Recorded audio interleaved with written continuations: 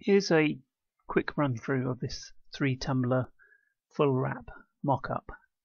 First thing you'll see is the top layer, which is a space saving layer. You can either turn that off with the eye icon there, or you can drop it in the bin. Now there's 3 smart objects, one for each tumbler, and I'll just run through how I add my design. So I'll start on the left, double click the smart object, just do that again, I'll close that.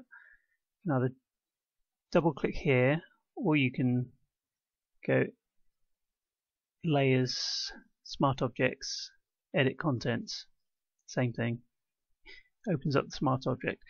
Now I'll delete these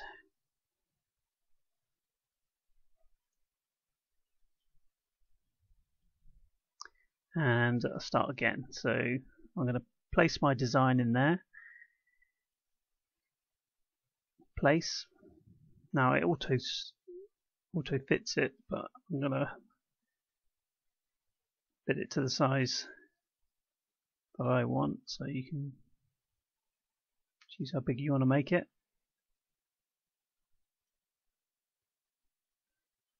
And then when I'm happy, I'm going to make sure it's in the middle.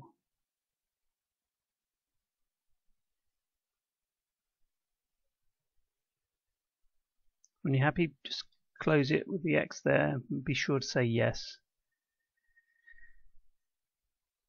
Now I've made a mistake there. I should have made that left-sided, so I'm going to move it to there. Now because this is the left tumbler, I'm going to show the seam.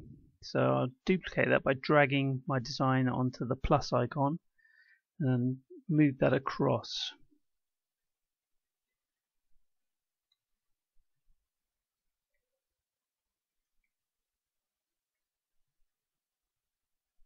Now you don't have to show the seam, it's up to you how you want it to look artistically. You could choose to put, if you select them both, like I've just done there, by holding shift down, clicking the other layer, I can highlight them both.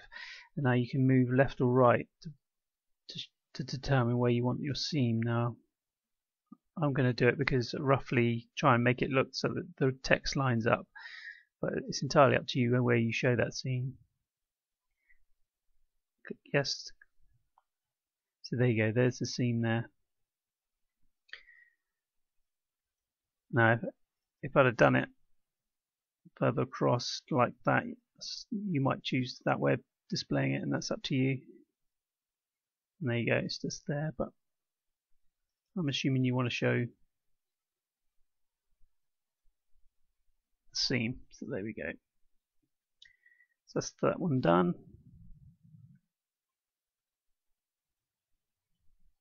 Get rid of that. Let's assume you're adding a new one.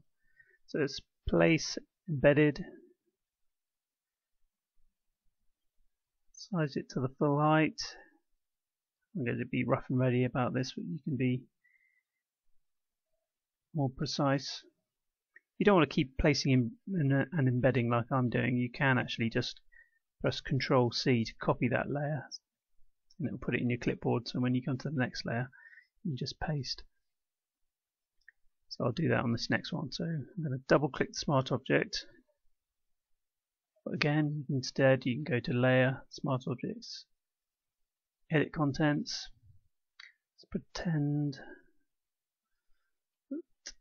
I'm putting in a new one just to run you through the process, and this time I'm going to Control V because I know it's in my clipboard. I'm going to drag it across and I'm going to duplicate it, and I'm going to have the seam over there.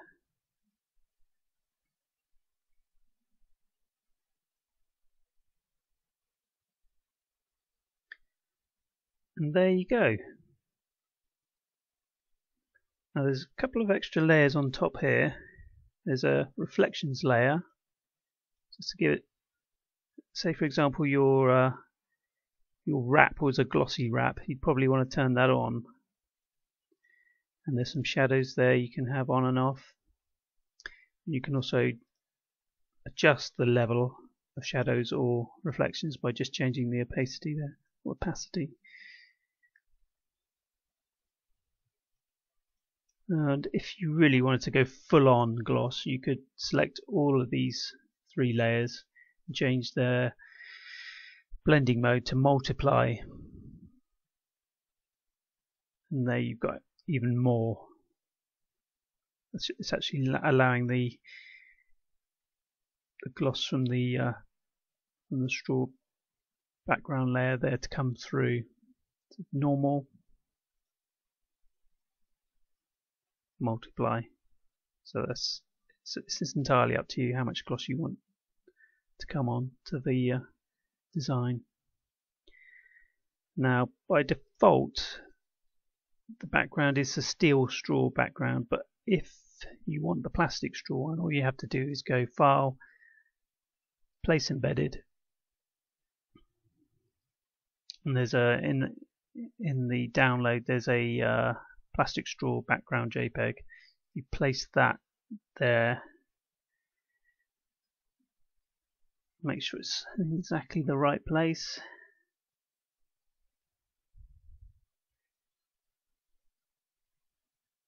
There you go, you've got the straw version now, and then you can toggle.